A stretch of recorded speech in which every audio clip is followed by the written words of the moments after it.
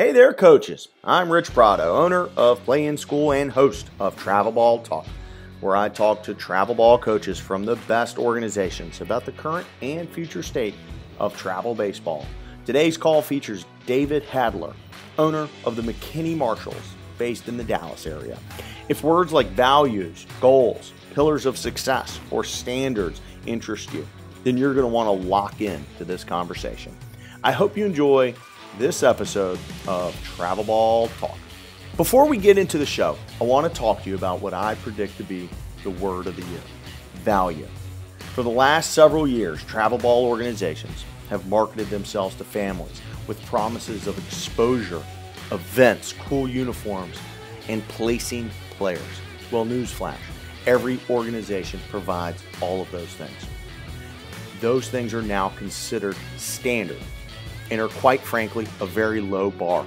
Organizations run by smart staffs of forward thinkers are now looking to compete by adding value in so many more ways. Does your organization provide every player with recruiting videos? Does your organization provide every player with a scholarship fund that grows just by being part of the program? How about academic support through on-demand tutoring, fundraising opportunities, nutrition support? If these things intrigue you, email me at rich@playinschool.com so that we can talk. All right, welcome back to another episode of Travel Ball Talk. Today we're heading out to Texas. I'm really excited. I got to meet today's guest a couple weeks ago, and we'll talk about that event, I'm sure. But we've got David Hadeler, the owner and head honcho from the McKinney Marshals. That's an organization I think is well known throughout the country, and David is now the new state director with U.S. Elite out in Texas. So we're going to talk about all of these things. But first, David, welcome to the show. How you doing, man? I'm doing well. Thank you for having me. Well, before we hit record, we were talking about some non-baseball stuff. You do have, or I guess you did have a fulfilling, a long career outside of baseball in the advertising world, and I got to tell you, I find that fascinating, and I'm guessing there's a ton of parallels and a ton of lessons learned that you can apply to this baseball thing, to this recruiting thing, to the showcase thing. And I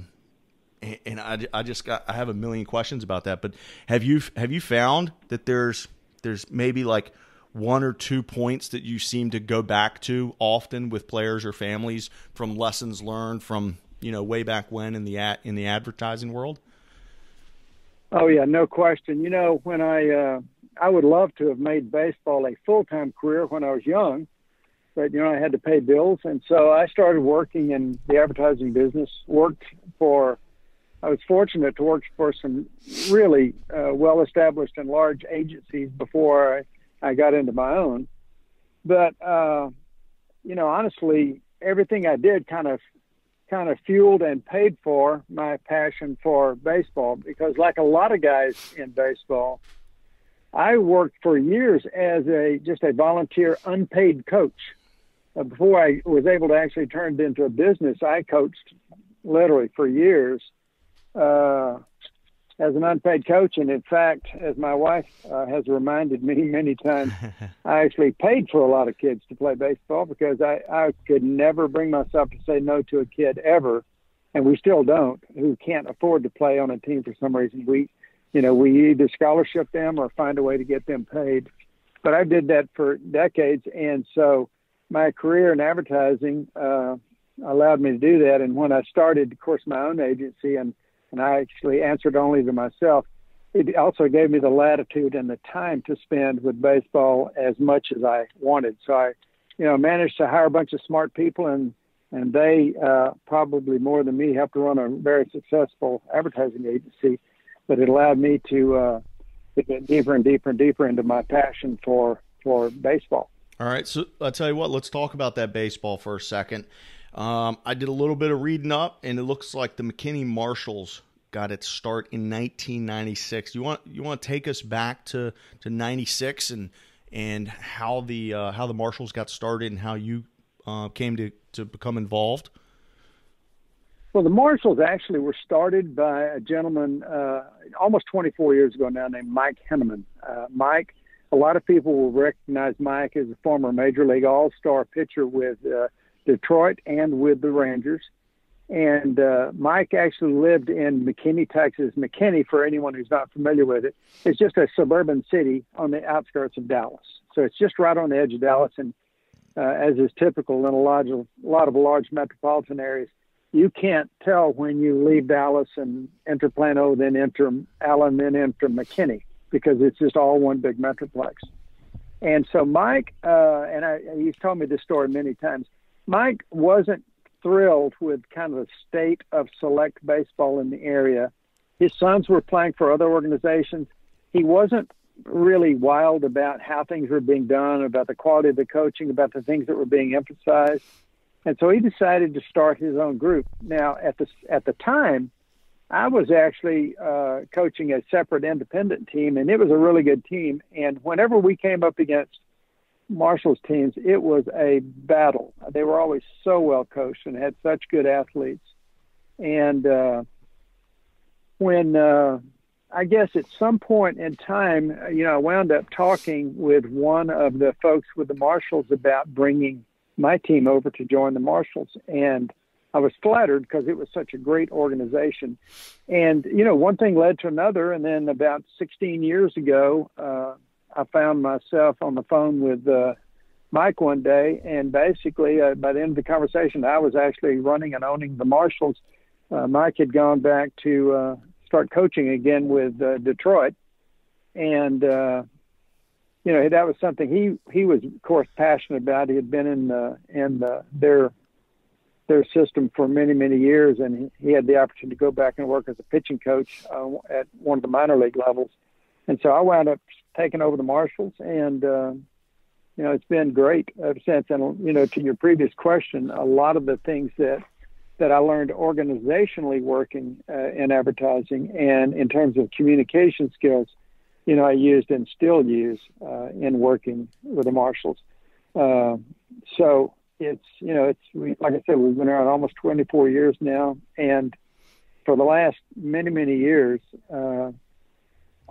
almost virtually almost every kid that's come to our program has gone on to play at the next level in college. And it's something that, we're really, really proud of. We get really good kids coming into the program, and we try to help them focus on the right things. Our goals as an organization are built almost completely around helping these kids be better, not just better athletes, but better people. So it's great for us when we see these kids going and have the success that they have. Let's talk about that. And somebody who's been listening for a while and maybe listened to some of the last few episodes may have noticed that I'm really getting a kick out of finding the organizations that, are very transparent with what their goals and values are. Because, I've done a lot of these and beyond just these interviews, I'm on a lot of travel baseball websites. I've probably been on every single website out there. So I've seen them. And not everybody is upfront with what their goals and values and their mission is.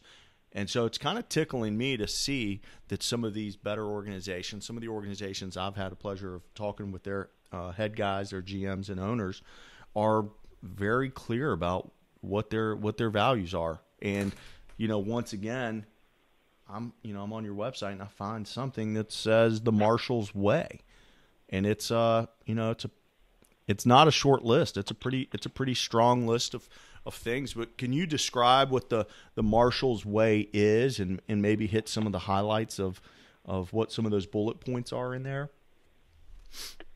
Well, the Marshals Way kind of evolved, and when I first took over the Marshals about I guess it's 16 years ago now, maybe 17 coming up. When I first took over the Marshals, I wanted to, and I don't know I'm not sure, honestly. I didn't set out with a goal of I'm going to put this manifesto up there, but I decided that I wanted to, have certain standards that the organization stood for, and I wanted them to be represented by the coaches, by me, by the players, by everything that we did, frankly. So I sat down and put together these the Marshals way, and it's actually a long list of things, and I won't go over all of them, but it's some real basic ones that I believe that everyone in baseball or really any sport should try to live up to. One is just respect for the game itself. That's the very first thing we list on the site. And we tell our players all the time that we want them to respect the game, and we want them to respect anyone that participates in it. And this means opposing players, opposing coaches, umpires, fans of other teams. And sometimes that's hard to do. I mean, you've been to some of these games. Yeah. But we tell them that if another organization or another player or another team or another coach fails to act with class, then that's their choice, not ours. They're making the decision to not act with class, not us, and we're not going to be taken out of our own game or our own approach because of the way somebody else may act. So we insist that our players respect the game at all times. As an aside to that, we played one of my teams played in a tournament up at Oklahoma State just a few years ago, 3 or 4 years ago, and we played in the championship game. I think we wound up getting beaten in the championship game, and they were going to have a nice ceremony for the winning team there. And so our guys, we packed up and we were, out in the parking lot getting ready to leave. And the plate umpire actually came out and caught me and said, "Hey, I just want to tell you that your team is the most polite team that I've seen on a field in years." And he said, "I wish more teams acted that way." So that was honestly better than reaching the semifinals of that tournament, hearing that. And speaking of that, one of our tenets also is about respect for umpires. We constantly tell players that, we're going to respect umpires, that it's their job to manage the game, to uphold the rules. They're not against us. The rules are written to protect the integrity of the game, and the umpires are there to protect the integrity of the rules. We explain to them that, hey, umpires do make mistakes. They're humans. A lot of their calls are judgment calls. And if someone needs to go out and debate a call, it'll be one of the coaches. It won't be the players. So we tell the players that, they say yes, sir. They say no, sir. We do not let them call the umpires blue or, hey, ump. They have to call them sir. And if they're chasing down a foul ball to take the umpires, they don't toss it at them. They trot over and hand it to them. I think that stuff becomes a little contagious among the players as well. We also talk to the players about being respectful of themselves and how they carry themselves, because we remind them that they're representing not just themselves, but they're representing their parents and their high school coaches and their teammates and the organization itself. So we talk about wearing our caps straight. We don't show up and dress in the dugouts. We don't get dressed or undressed in the dugouts. We show up, ready to go. We talk about having respect for our teammates. We talk about displaying good sportsmanship always. And talk about being on time, 100% effort, playing with effort, playing with class. We talk about fail with class and win with dignity. So, we don't want to be one of those teams that, they act like jerks when they lose. Unfortunately, we see that. Everyone has seen that. We talk about having respect for parents. One of the rules is about having respect for parents. One is about having respect for teachers. And basically just, one for all and all for one. So we put those things out there, and when a new player joins our organization, we actually ask him and his parents to read that and make sure they understand it. I love it. I truly do. I love it. It's it sounds simple, and many of these things are kind of a throwback to days gone by. This is what some of the kids might refer to as old school, but I love it. There's so many little things in there, and those little things add up. Well, I can tell you those resonate with the college coaches that we speak with. The colleges want guys. They want guys that behave that way because, they're not interested in guys that can't behave that way. That plays into the 4 pillars of success that we have for our players. We talk to them about, the days of just being a good athlete and getting recruited are gone. You can't be just be a good athlete and let that be, and be so one-dimensional that's the only thing that defines you. Of course, you do have to have athleticism, but you have to have 3 other things as well. And this is what we tell our players. And I know we're not the only coaches, organization telling players this, but we remind players of this constantly. Is you have to have 4 things. You have to have athleticism, you have to have academics, you have to have a work ethic, and you have to have character. And so by that, I'll briefly define how we define each of those. Obviously with athleticism, obviously you have to be a good athlete. But sometimes what separates great athletes from merely good athletes is just a work ethic. Mm-hmm. The willingness to work on their body, the willingness to hone subtle skills like bunting. I mean, a lot of people don't bunt anymore. To me, that's crazy. That's a great part of the game. A lot of them don't take the time to try to learn the strike zone. A lot of them have bad habits. If you're in the cages hitting before a game or during a practice at your high school, that hitting exercise in the cages can be a great way to help you learn the strike zone. It can help you learn what you can control and what you can't control. It's just the little details that the players are willing to work on to make themselves more athletic. And then academics, of course, as soon as we can in the players, and it starts before their freshman year. We start talking and making sure that they understand that being a good student is crucial to playing at the next level. Mm-hmm.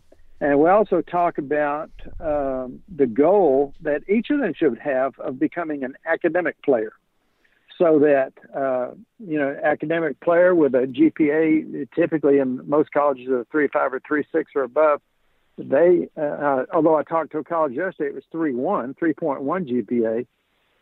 If you're an academic player, as you know, Rich, I mean, you get a lot larger scholarship than you would if you're just an athletic player. And for this reason, and I actually have heard, and I think it was you that I heard say this, and I agree with this completely.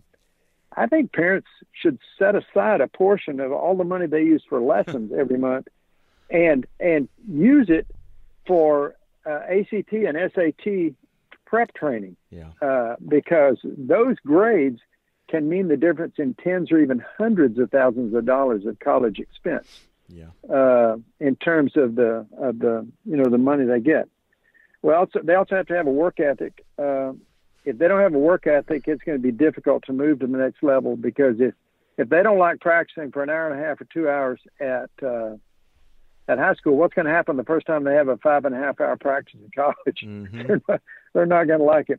And then finally, they have to have character. And we talk about this, and we create lessons in the dugout and on the field about this, because if you're a phenomenal player, but you lack character, the better college programs are going to pass you by.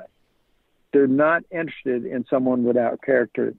There'll be schools out there that'll sign you, of course, but you're going to be surrounded by other people without character if you go to those schools. And we tell our players all the time, and this is on my business card, that ability and talent talks about what you can do, but character defines who you are as a person. Yeah. And so we talk to these guys all the time about doing that, because as an organization, our goal as a player, we want players to understand what it's going to take to get to the next level, the type of work ethic, the things they need to work on, how we'll help them work on those things. And getting to the next level in our program may be as simple as just becoming the best high school player you can be, or it may be setting yourself up to play at an even higher level, whether that's, playing, getting drafted eventually, or certainly playing at the college level. And so we really push that, but we also push equally, at least equally, if not more, just being a good person, being a good citizen, because we want them to get to the next level, not just as a player, but as a person as well. We want them to be a good student, be a good teammate, be a good son, be a good brother, be a good teammate, because and I know these statistics, Rich, and I know most travel program directors and coaches in the country, most high school coaches know these statistics, but not everyone's going to go on and play Major League Baseball. I mean, if you look at the statistics, honestly, they're very sobering, which is another reason that I think parents should put money into, training for, prepping for ACT or SATs. I saw some figures recently, and I'm paraphrasing here, so forgive me if I'm off a little, but I think I'm pretty close. Something like over 15 million youth baseball players in the country right now. There's over 15 million kids playing baseball at different levels in the country. Somewhere between 400,000 and 500,000 of those play in high school. So you can already see that there's a huge drop down from youth baseball to high school, between 400,000 and 500,000 playing high school ball. But out of that, maybe 500,000 or maybe even more playing high school ball, only about 35 or 36,000 will play in college. And of those, only about 300 will wind up getting drafted. So we talk to the parents and the kids about these figures all the time. Baseball is a metaphor for life, but it can also, and the habits you develop with it, can help you get ready for life, because most of you, and I say this to every group that I talk to every year, because I talk to every age group in our organization every year about this. And I'll say most of you, in fact, maybe everyone in this room will never be able to say that they got drafted. Some of you, many of you, will be able to say you played in college, but all of you will have a life after baseball, because as the popular sayings go, at some point, everyone has to put down the ball. Mm-hmm. Someone put it down early, someone put it down later, but everyone puts it down sooner or later. And then what are you going to do after that? And unfortunately, I've seen too many, over the years, I've seen too many guys that will go off, and baseball is their only thing. It's them. It's the only thing that defines them as a person. And they'll go off and, maybe they'll even get drafted. But they'll spend 2 or 3 years in some minor league system. And the next thing you know, they're back giving lessons somewhere. And that's defining them the rest of their life. They just give lessons somewhere. And so we try to help these guys prepare for life. Awesome. I can't tell you how much your Marshals Way, which looks like it's about 14 bullet points, mirrors a document on my website. It's the document on my website is labeled "How to Win at Showcases," and if there's a coach or a parent or a player who wants it's a free PDF, and you can go over to playinschool.com/resources. Look for the "How to Win at Showcases," and the parallel that you're going to see between these two documents is stunning. And the one thing that jumps out from both of these things, it has almost nothing to do with the skill set of playing baseball. Your Marshals Way does not include throwing 95 miles an hour or running a 660 or hitting home runs. It's higher level things that transfer beyond the baseball field. But what they also encompass are attention to detail. And when you download the How to Win at Showcase PDF, I mean you're going to see things that almost bullet for bullet match up. And you nailed it when you said college coaches are looking for these things. right? Because the kid who disrespects his coach or his teammate or the umpire or his parent, that's not a kid. Listen, we only need a handful of players. Do we need a kid who's going to be that kid? No. Do we the kid who shows up to the ball field disheveled, dressed in basketball, right? Basketball attire. When I say basketball attire, I mean they're in gym shorts and in their shower shoes. We've all seen that kid. That kid's a good ball player. I got nothing wrong with that. But it takes the same amount of energy to go ahead and put those baseball pants on as it does to put on those basketball shorts. It takes the same amount of energy to put on your turfs as it does to put on those slides that the kids like to wear.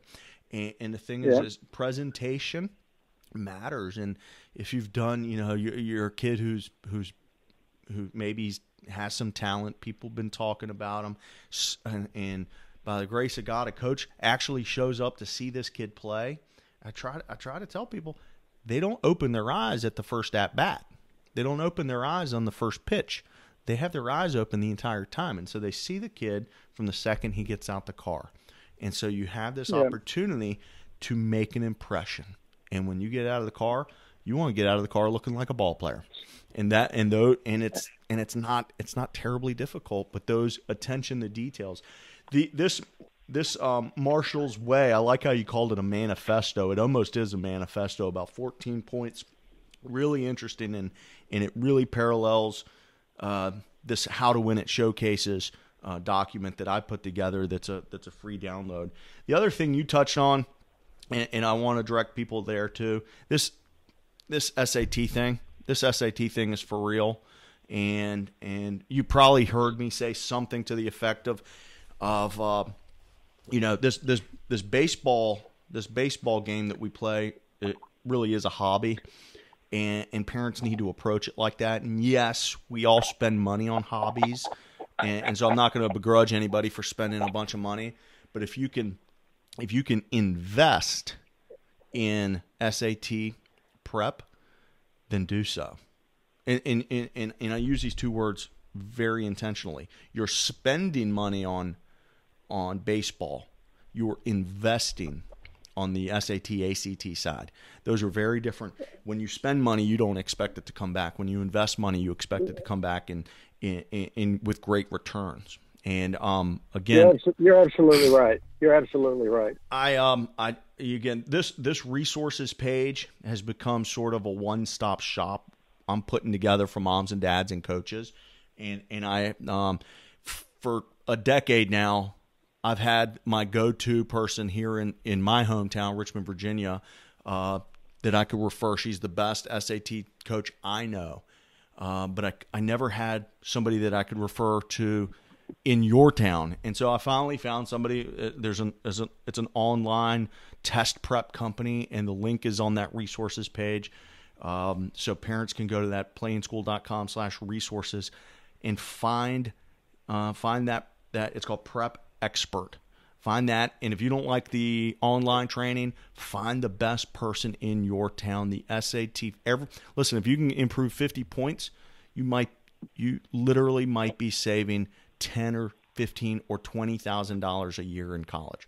It's really big, and no amount of hitting lessons is going to have that type of return on investment. So anyway, I couldn't agree more with you. That is definitely music to my ears.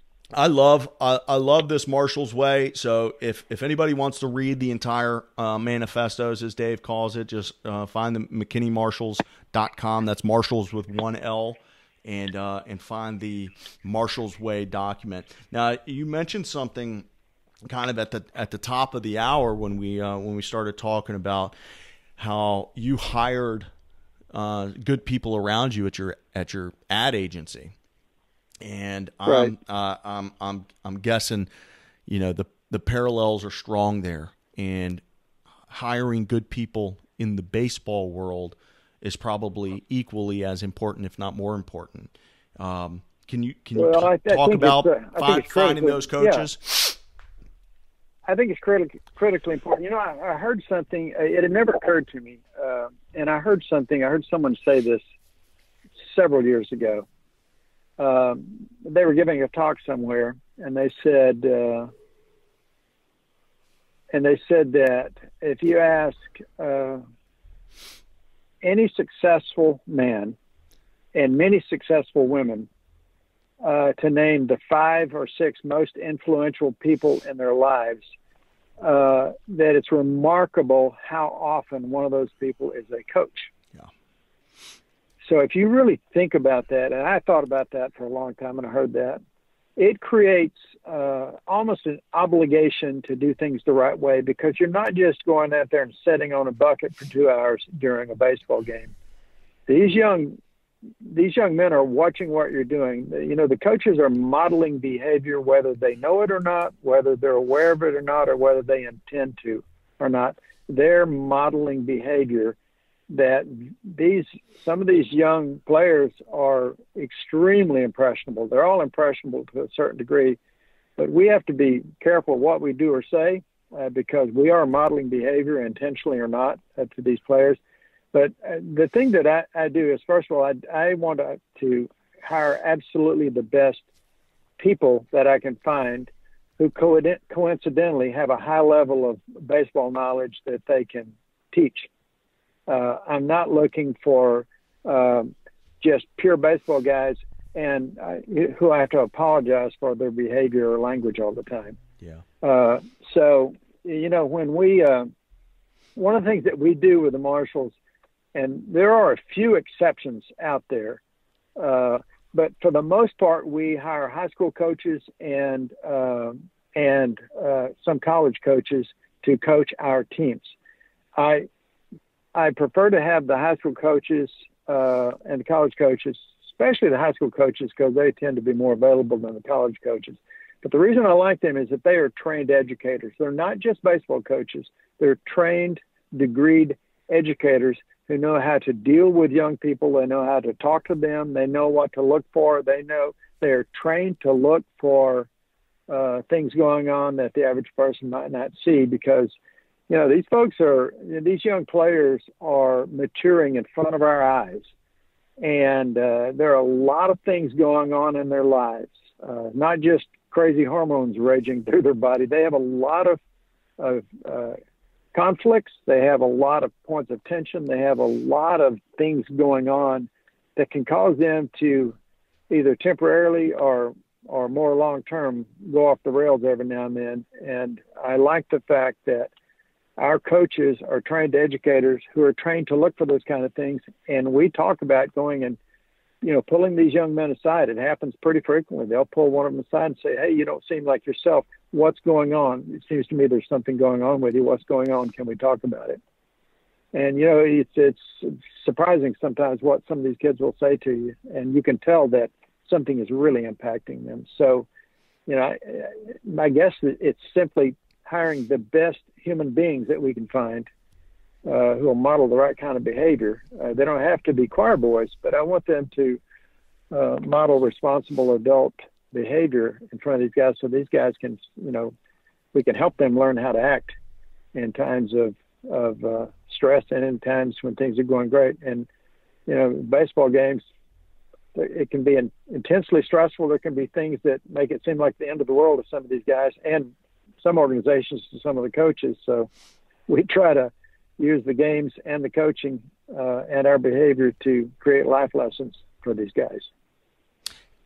You know, while you're talking about that, and you're talking about some of these stresses, are there examples that you can think of where you pull a kid aside and you say, "Hey, what's going on? You know, something off today with you."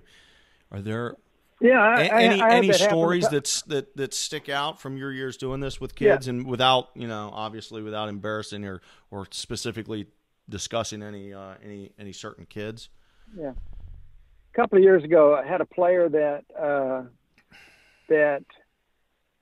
he was playing fine on the field, but off the field in the dugout, just standing around, it was clear that there was something off.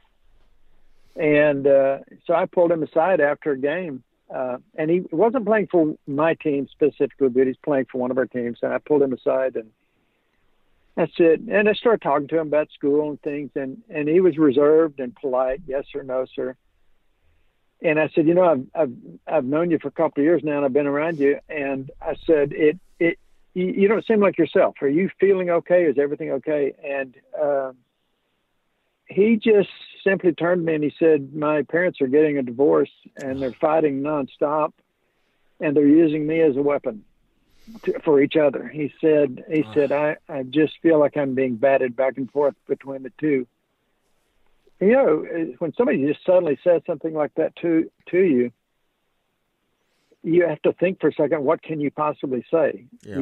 You can't be tried enough to say, oh, I'm sure things will work out, because they might not. Mm-hmm. And so I just talked to him about how the fact that, of course, we were there to help him any way we could. I asked him if he had talked to anyone at his school about it, and the counselors, and he said no. And I suggested that he go talk to the counselors at high school, because I said, not only are they trained to deal with this, but they deal with it, unfortunately, pretty frequently. And I think they can give you some good advice. And I got him to promise that he would do that. And I said, if you don't hear the answers that you want to hear or something that you think helps you, come back and talk to me and I'll help you find something. And, just you see things like that. And, we had a parent come to us one time and just said that they had found some social media where their son was being bullied, which was surprising because this is a big, strong kid, and just a few years ago. And the kid was talking about maybe threatening suicide, which was shocking and terrifying to hear. Yeah. And so we immediately put together an approach to try to become a little more engaged with this young man and get him a little more involved and feeling a little bit better about himself. And so we did it subtly so that it didn't, subtly he wasn't just covered with a flurry of activity from coaches, but several of the coaches found ways to engage with him at different levels and at different times to start getting him feeling a little bit better about himself. Well, and the parents, of course, were highly engaged. They got him into the right kind of counseling. And now, a few years later, he is flourishing and doing extremely well. But that was the one time that was really frightening.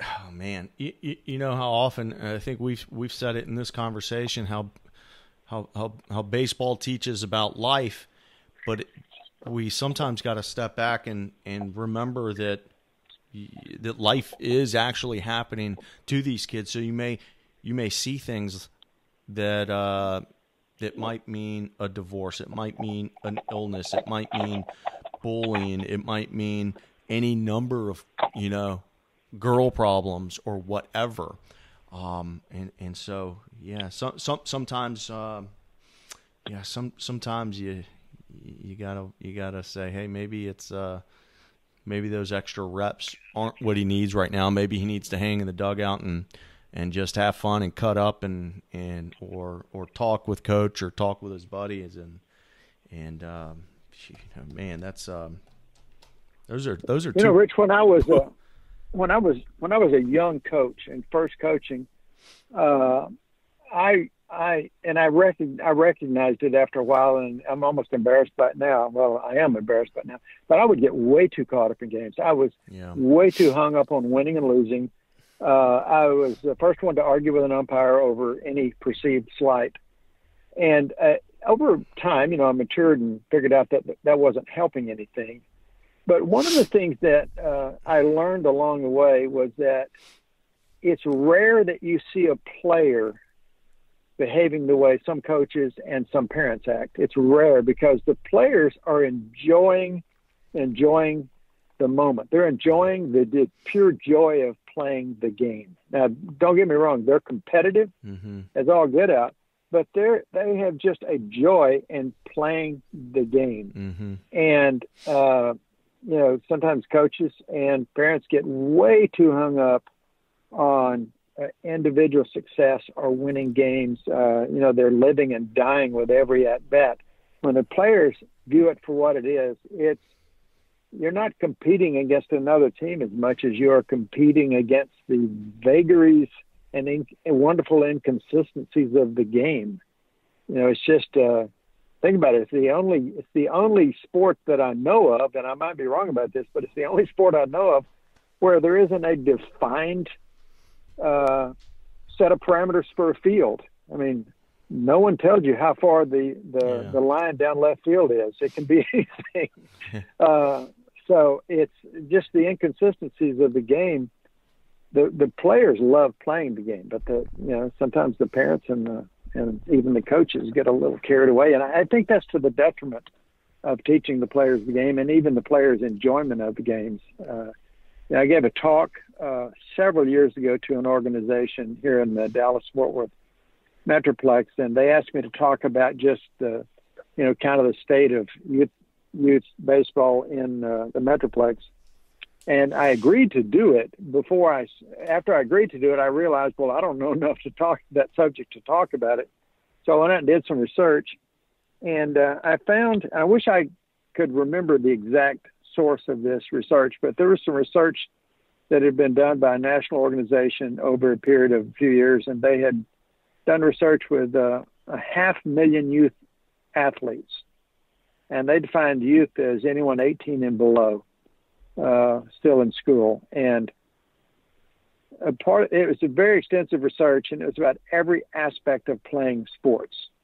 And the thing that got to me, it just killed me to read this, was it said one of the questions that they asked these youth players was, what is the thing you like least about being involved in youth sports?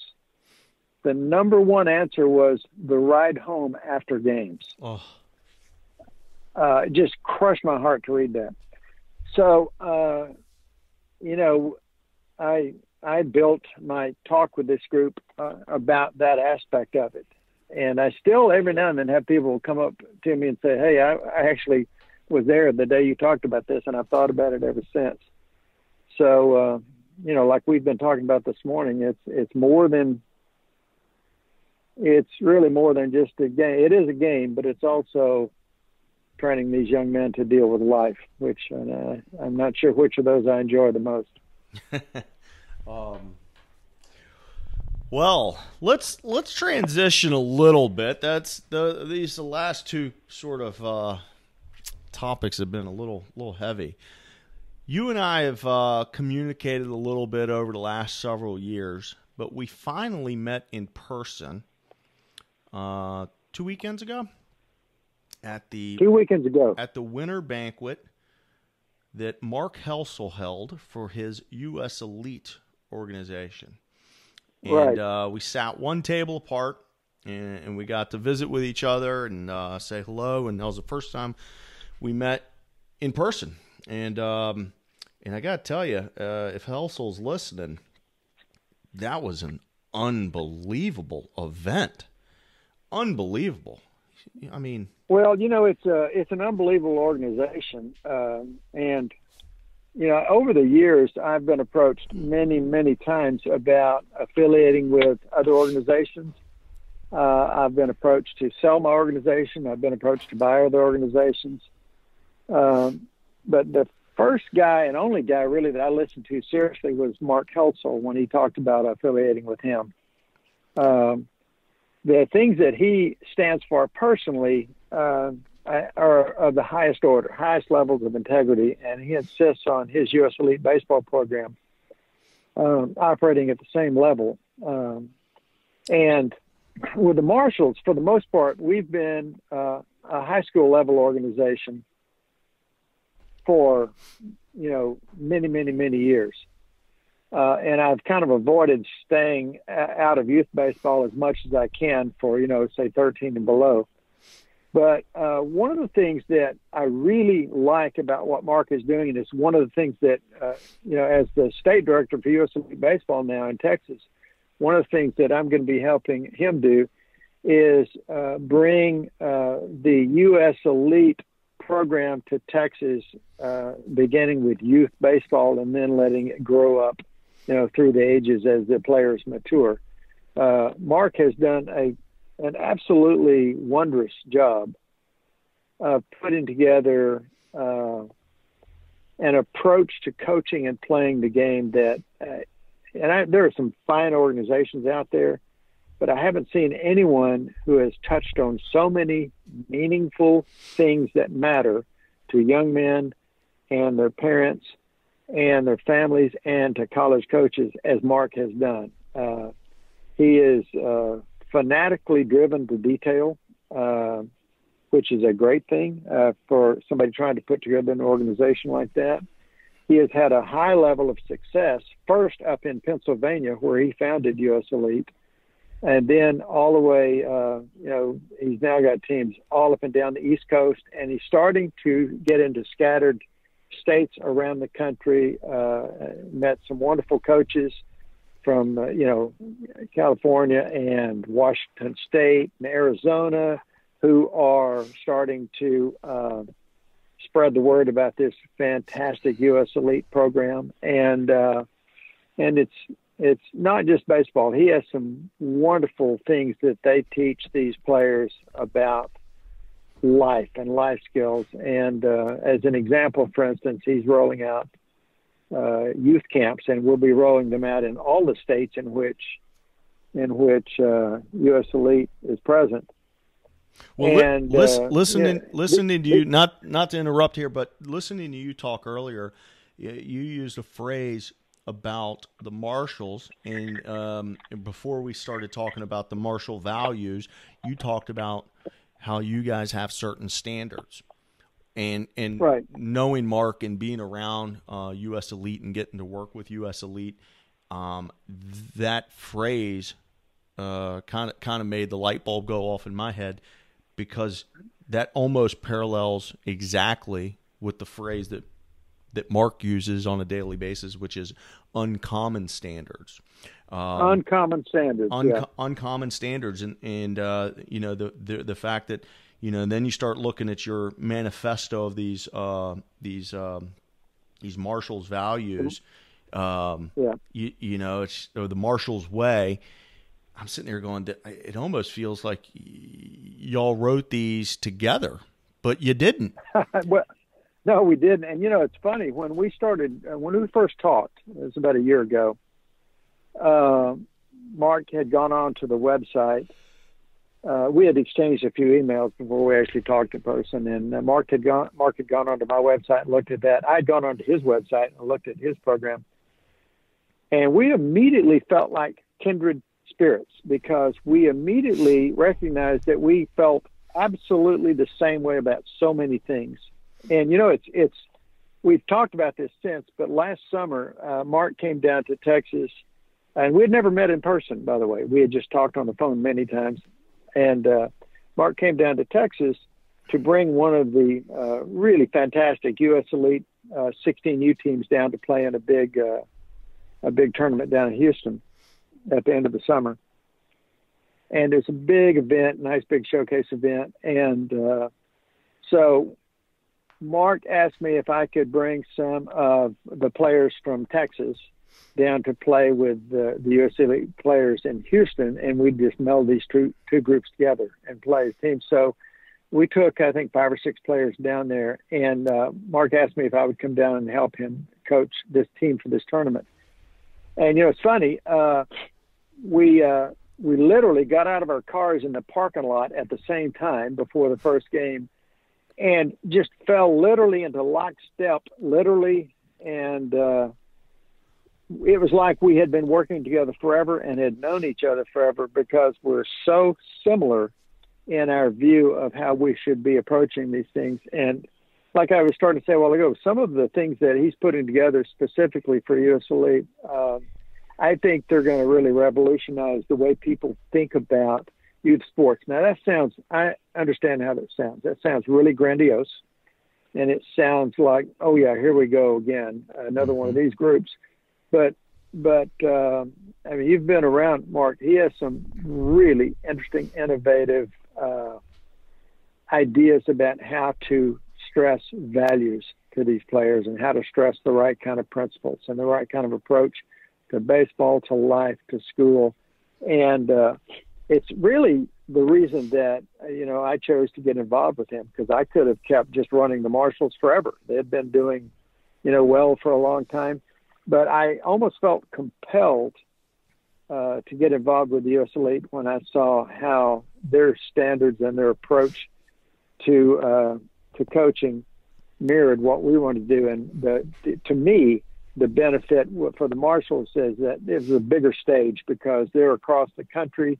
They have some true national teams that some of our players, took advantage of last summer and played in Arizona and in Texas and a couple of other places. I'm a real fan of Mark Helsel, real fan of U.S. Elite, and I'm really excited about what the future holds for us working together here in the state of Texas, because what he wants to do and the kind of standards that he wants to try to uphold is real music to our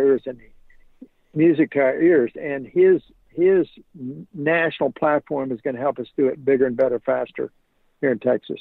Well, one of the things that I continue to shout from the top of my lungs is that teams that are competing on price point are in a race to the bottom, and they don't even recognize that yet. And I have no idea what most of these organizations are charging. I have no idea what U.S. Elite is charging. But what I do know is that they don't compete on that parameter. What they're competing on is value add. And the reality is all these organizations across the country, good, bad, ugly, whatever, they all wear cool jerseys. They all play in pretty interchangeable events. They all get the hat, and they all get, most of them train in some variety. And most of them are placing guys. And to me, those few bullet points are really the bare minimum, right? Like everybody's doing that. But when you start talking about what is being provided for the players, listen, I was just one of many, outside organization that is basically being provided as sort of their baseline. There's the recruiting video aspect. I know just off the top of my head, they're incorporating blast motion for all their players, crossover symmetry for players, a couple different training apps, vision training. I mean, it's like the list goes on and on and on. I can't even. Right. Team trainers, team doctors. It goes on and on and on and on.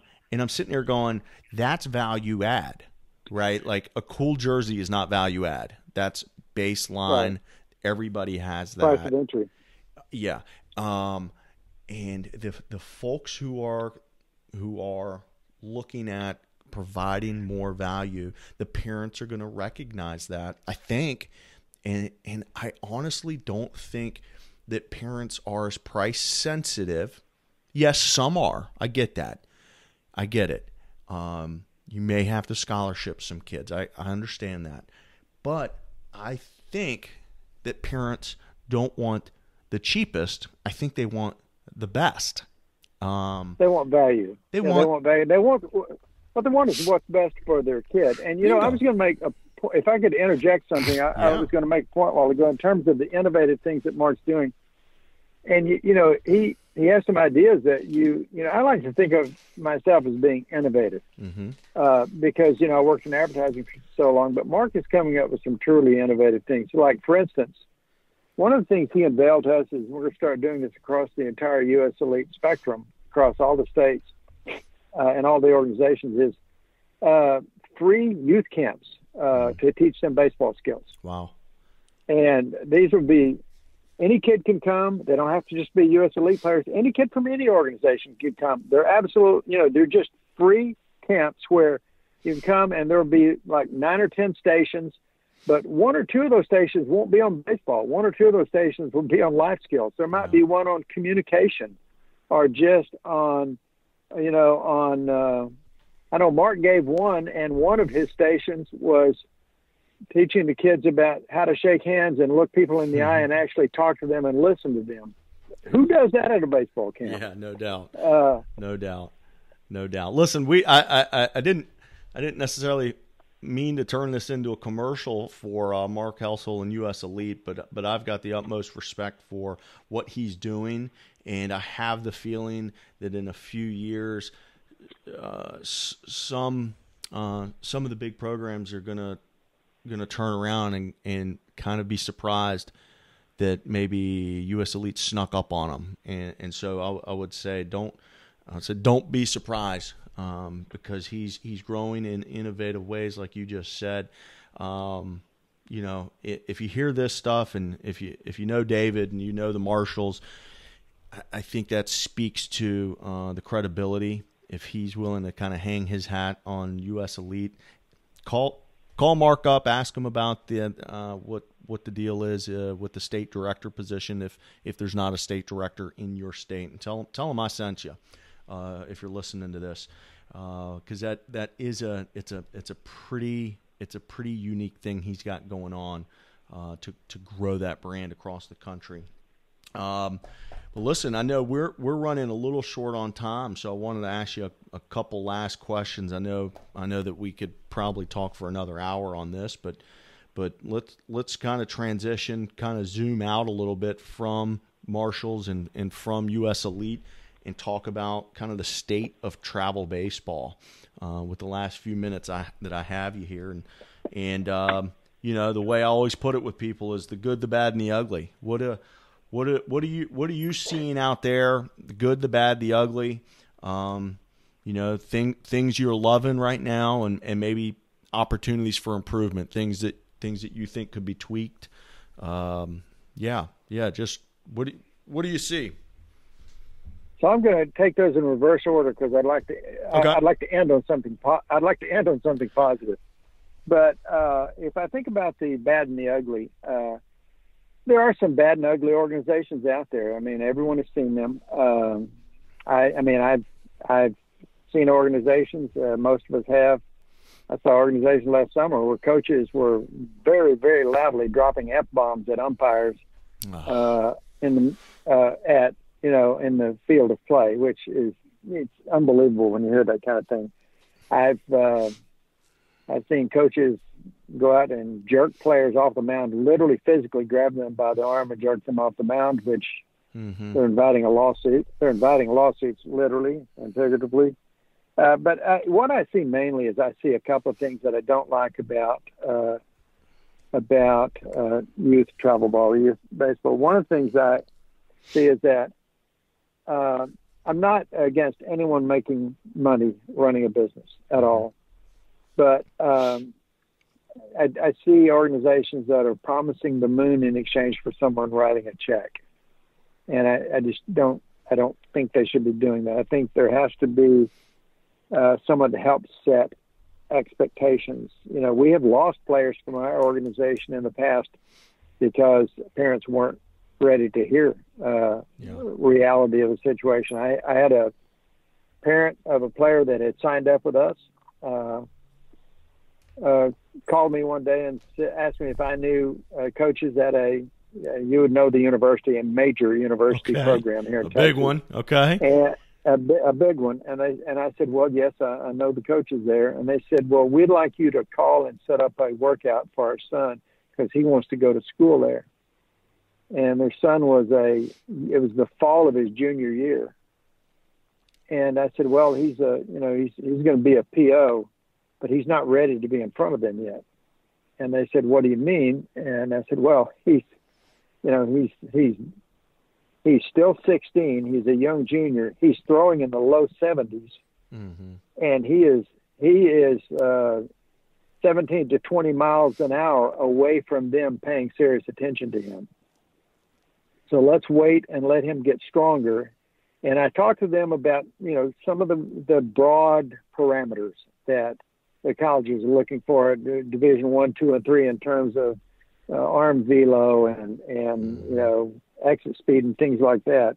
I may have gotten too detailed for him, but he said, well, I've never heard anyone explain it that way, but thank you. And I said, okay. And I thought we were done. But then I got an email about 4 days later and said, we've gone and tried out and talked to another organization. We're switching organizations because they believe in him and they will get him meetings with coaches. And so, we just try to be realistic, and we try to, not everyone does that. We do hold our coaches to standards. I don't like bullies as coaches. And I've seen some coaches out there that are bullies. I think that there are many aspects of youth baseball where more professionalism is needed and not less professionalism. And that doesn't mean you have to be a professional coach, but it does mean that you have to act with have some sort of standards in terms of just common decency and the language that you use to players. There's never an excuse for a youth baseball coach to use profanity to youth players. Never. But I've seen that happen. And some of the organizations are out there just to make money. I don't, like I said earlier, I don't mind if they make money. That's fine, because they've got to stay in business. It's the American way of life. You have a business and you want to make a profit. But if you're only doing it for money and you don't really care about the baseball product or what you're teaching the players, or even if you're teaching the players, then I don't think that's something that, anyone honestly should be doing. Unfortunately, we see that. We've all seen it. Let's be honest. We've all seen that. So I think setting expectations for the players and parents early is a job that a lot of organizations could do better. I'm sure we could do it better at times too, but we certainly try to do it as much as we can. I also do not like a focus on winning at all costs. Mm-hmm. And I see that in some organizations. And there's some that try to skirt the rules and get around age limits to try to do it. It's crazy. I'm not sure what we're teaching these kids when we do this. And just, and I don't know how you would do this, but I would love to see a little bit more education for parents, especially about what to expect and what they should actually be striving for in youth ball. And if you got, I'll just tell a very, very quick story. I had a mom approach me a few years ago saying that she thought her son, was starting to show signs of being an exceptional baseball player, and that they were looking for that he was keenly interested in it. He wanted to do everything he could to develop himself. So they were looking for a good development organization. And I said, we try to do that. So she talked about what we did and standards and practices and things for a while. And so anytime someone is moving to us from another organization, I always ask the question, why are you leaving your other organization? And she said they weren't playing enough games at the other organization. And so I said, well, how many games were you looking to play? She said, well, we're looking for an organization where we will play a minimum of 130 to 140 games. Whew. And so I knew immediately that we were not talking about a high school player, because, high school players just playing a couple of months in the summer. If you had a good summer, you played 55 or 60 games. Most people would play 48 to 55 games. And so I said, well, how old is your son? And she said he was 8. And I saw an example several years ago where I was at a youth tournament and I started watching one game, and I heard some parents talking about the number of pitches this one kid had thrown, and this kid had gone out for the 7th inning of a game, and he had already thrown over 135 pitches, and he was 13 years old. He was 13. And I don't know I don't remember what the tournament was now, but I don't know if there were standards in place at the time, if they were trying to watch pitch counts at all. But the thing that struck me was that the coach that was sending him back out there was his father. His father was coaching the team. And so, some of those things I don't like. Now, to the good, I see there are organizations here in the Dallas-Fort Worth Metroplex and down in Houston that absolutely are doing a lot of great things. They are starting to focus, as you saw with Mark Heltzel and U.S. Elite in Baltimore a couple of weeks ago when we met up there. There are organizations that are starting to do things to help players understand how their bodies are working. They're working more on mechanics. They're working more on metrics. They're working on measurement, and they're working on teaching players how to optimize the efficiency and the overall results of what they're doing. There are organizations that focus on academics like we do. There are organizations that focus on character like we do. And there are organizations that try to help players maximize their ability to get recruited like we do. So the folks that are taking seriously the development part of it, and there are a lot of them out there that do it really, really well. I admire all of those organizations. But those are the ones that I think people should go to. And I tell people all the time, if you don't play for us, make sure you play for an organization that stresses these things, these specific things. Because there are organizations out there doing a wonderful job. Some are not, but people should just stay away. Did I lose you, David? No, I can hear you now. Okay, can you hear gotcha. me? Yeah. The last couple words got scrambled for some reason. Man, you're dead on, man. I've enjoyed this so much. I think we could probably go a whole nother hour. I've got about 17 more bullet points I wanted to get to, but in respect of your time and in respect of this lunch date I have at the best barbecue place in town, we're gonna have to probably cut it here. This has been fun. We're gonna do this probably several more times, hopefully on air. David Hadeler, we're going to be able to find this interview and all the links to the Marshals, to U.S. Elite, Texas, and all of your other Twitter accounts will be over at playinschool.com/Hadeler. That's Hadeler. I probably should say that at the beginning of these conversations, but that's okay. I'll blast it out on Twitter here when this goes live. Man, I really appreciate you coming on. Yeah, and Rich, thank you for having me, and keep stressing the right things that you're stressing. Video for these players is important, and prep training for ACT and SAT couldn't be more important. So keep pushing the right things like you're doing. Thank you for having me on. You got it. We'll talk soon, okay? Thank you, Rich. Talk to you soon. Bye-bye. Have a good day. Bye-bye. See ya. I'm having so much fun bringing these shows to you each week. If you'd like to recommend a coach for the show, please don't hesitate to shoot me a note at rich@playinschool.com or DM me on Twitter @playinschool. Again, my name is Rich Prado. I'm the founder of Play in School. My goal is to continue to create products and services that add value to you, the travel ball coaches, your players, and their parents. Visit playinschool.com to see some of the ways we're doing that. Or better yet, let's set up a call. Until next time, thank you for listening to Travel Ball Talk.